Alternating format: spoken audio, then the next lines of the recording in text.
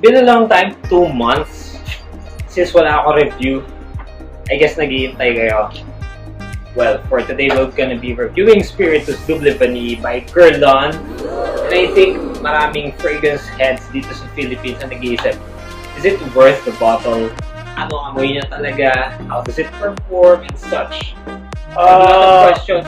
I'll be answering that right now. Anyway, good day to everyone. Exactly. Here we are, as promised on my channel. Spiritueuse Double Vanille by Guerlain. Wow! Dito na rin to. Staging ko na rin to. Please help me interview. Walang problema doon. Tutulungan kita dyan. Sige. So here's the sample that I have. This Ayan, one. So nakikita nyo yan. Guerlain. Yan yung Guerlain. Okay. I'm gonna be focusing this one.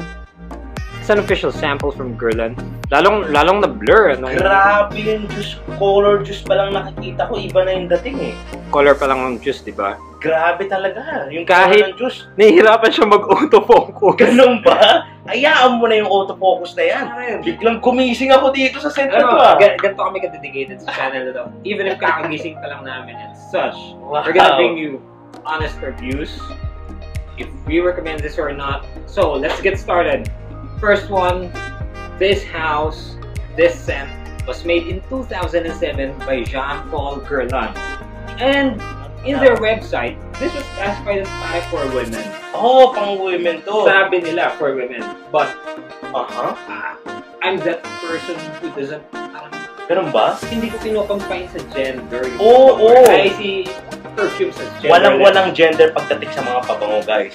First fact na audience should know about this. Okay. Para malaman nila kung anong klaseng scent to, right? Yes. Okay. Let's start with the name, pare. Sige ba? This was inspired by the culinary world and the baking world. Okay. Kasi pare, para makagawa sila ng vanilla extract. Okay. What they do is, inside the bottle, they pour vodka. Wow. And then they pour vanilla pods.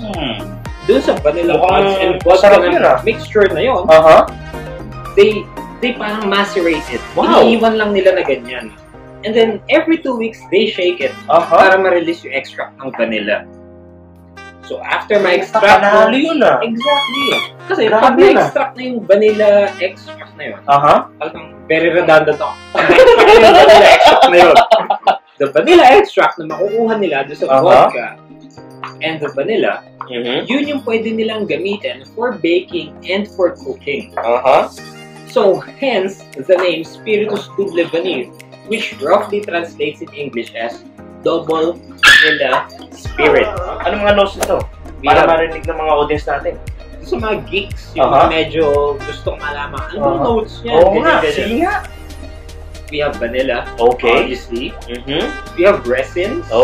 Resins is yung mga extract na nanggagaling doon sa puno. Kapag sinusugatan mo ng knife yung puno, parang kinakat mo yung trunk, luha nung branches. Parang yung katas ng, parang dumudugo yung nagbibiliting ng resins yung puno eh. Yan yung mga resins.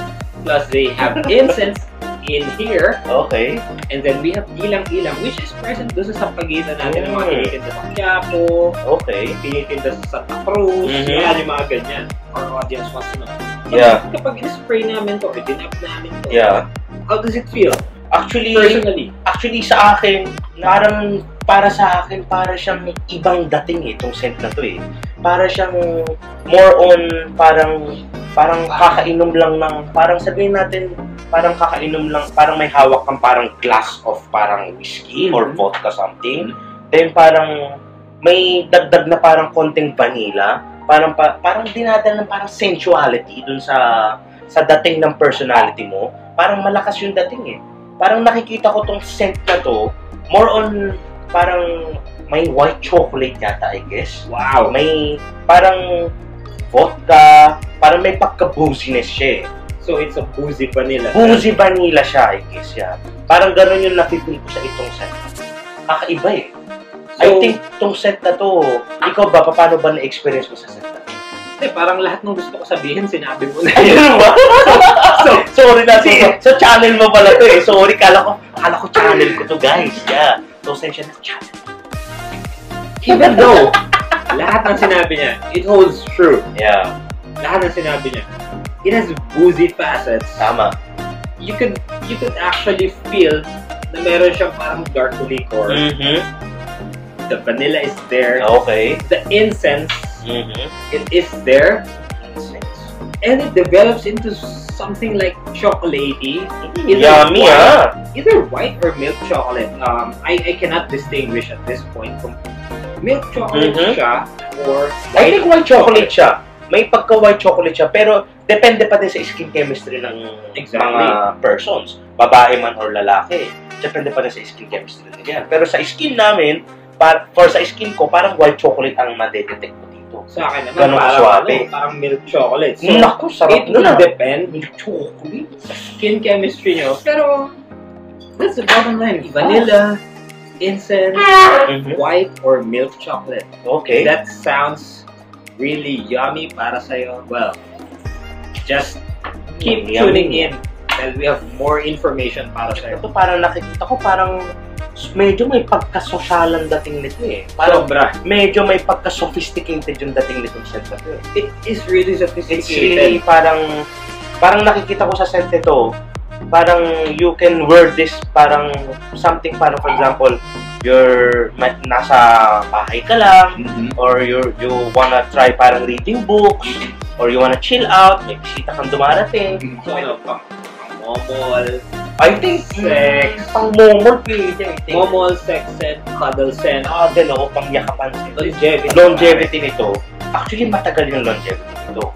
Parang sabihin natin sa skin ko na in-apply ko kahapon, it's like parang more than 10 hours. Wow. Tumatagal. Pero, ano yung projection nito sa tingin mo? Teka, share ko lang din sa kanila. Kung gaano katagal to sa skin ko. Sa skin ko, very acidic yung skin ko. So, acidic ka pala. So, if meron ako mga suot ng mga baka or silver, nako-corrode ko yun eh. Ganun ka-acidic yung skin ko. It lasts 10 hours. Pero, if you're non-acidic, there is a very high chance na 10 plus hours pa ang itatagal ng Spiritueuse Double Vanille sa'yo. Naku, panalo na yan. Hindi siya ganun ka-project that much. Pero if lumapit sa'yo yung person or yung mahal mo man lumapit sa tabi mo man, it's really good scent. Maaamoy ka niya for sure. Konting galaw mo lang, makikita niya na yung wax mo eh. Wow. Konting galaw lang ng kamay mong ganito. Wow. For example, hi, honey. Hi, babe. Maaamoy na yun. Konting float mo. Maaamoy na nila yun. Teka eh. Hindi wala na ako sinabi sa kanila. Ikaw naman yung magsabi sa iba. Wala na, sinabi mo na. So, yun nga. Expounding back. For the projection, it's not a beast projector. Hindi siya yung makaka-overpower. Let's say, pumasok ako sa restaurant. Maamoy pa rin nila yung pagkain nila. Wow. Pero, yung date mo, maamoy ka pa din. Nako! Kaya na pogi points pa din or ganda points pa din sa mga gagamit nito. Nako po, delikado yan. Panalong-panalo talaga. Kamusta naman yung siyaj nito? Siyaj. Pag pumasok ka, it would leave a scent trail. Sa restaurant or you leave a house, let's say nag-visit ka ng relatives mo. Ng relatives mo yan. Bisita mo yung jowa mo. Naku po! Yun yung nasabi ko eh. Yan ang sinasabi natin eh. Mag-iiwan ka talaga ng scent trail. May iiwan doon sa kwarto. Parang nandun yung personality mo eh. Parang naiwan, parang bigla. Sa kwarto ng lagim, mag-iiwan ka ng box mo doon. Mag-iiwan talaga eh. You would be remembered. Siguro iniisip nila, sige, okay nga yan. Makikita nila, nagpo-project, it lasts, ganyan. Pero magkano naman yan? If you could find this in eBay, most likely makikita nyo to $200 or $300. Wow! Now, price to value ratio, doon natin titignan if it's worth it then. If $200 or $300 is hindi sagaban sa expenses nyo, or hindi makaka-apekto sa inyo man $200, I would recommend this. Why? Kasi you won't smell like any other person. Yan. Kasi pare, yan ang sinasabi ko.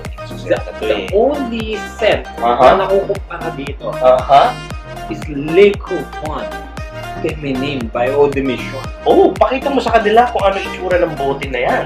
Eto. Pakita ko na. Eto yung bote. Yan lang yung pinakamalapit na pwede natin ikumpara dito. Although this one is an Eau de Cologne and this one is Eau de Parfum. Yan yung difference niya.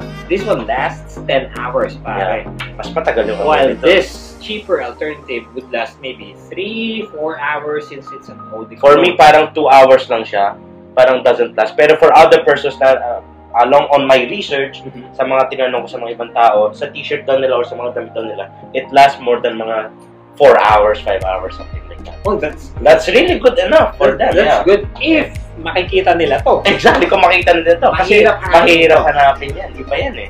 Mas madaling hanapin to. Ito, madali lang to. Saglitan lang to. Exactly. Parang isang snap lang ni Thanos ganito. Since malapit na ang endgame, parang isang ganito lang ni Thanos yan, no? Naku. Iba na yun. Daling makuha niya. Daling makuha lang na. Kaya, going on our notes, yes. am I recommending this or not? As I've said, if $200 or $300, okay, hindi sa gapal sa iyo.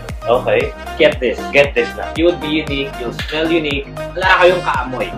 Wala kang magiging kaamoy nito pag trinay mo itong scent. I wanna give a big shout out to Mr. Mark Romero for generously giving me this official Guerlain sample of Spiritueuse Double Vanille. A big shout out to you, Mark Romero. Bro, maraming salamat. Maraming salamat. salamat. Next uwi mo dito. We could plug our group as well. Exactly. Fab Revolution PH sa lahat ng mga mahihilig sa pabango dyan. So, as of now, may isa tayong bisita, which is none other than Miss Heidi. Hey guys. She's also our member. She's one of our experienced members. And could you please plug your Instagram? Yeah, plug your Instagram. Yeah, we'll be linking it down below. Yes, I have an Instagram account. Yes. Yes, it's Perfume Lodge. Perfume Lodge. .ph. Yes, that's the online store that you could go to para sa mga scents na gusto nyo. Maybe if you can see it, you can screenshot it, guys. Exactly. Pwede nyo may screenshot yan. Perfumlodge.ph will be posting the link down below. Tama. All your designer scents, needs, and others. Just don't be shy to PM Miss Heidi. Yes. She'll be accommodating your orders. Alright. Thank you. So, thank you for... Maraming salamat, Miss Heidi. So, to wrap this up, this has been our review. Exactly. Our collaboration review of Spiritueuse Double Vanille. Do not forget to check out his YouTube website. I'll be linking it as well down below. As always, you do you. We are out. Be mabango and smell good. Thank you.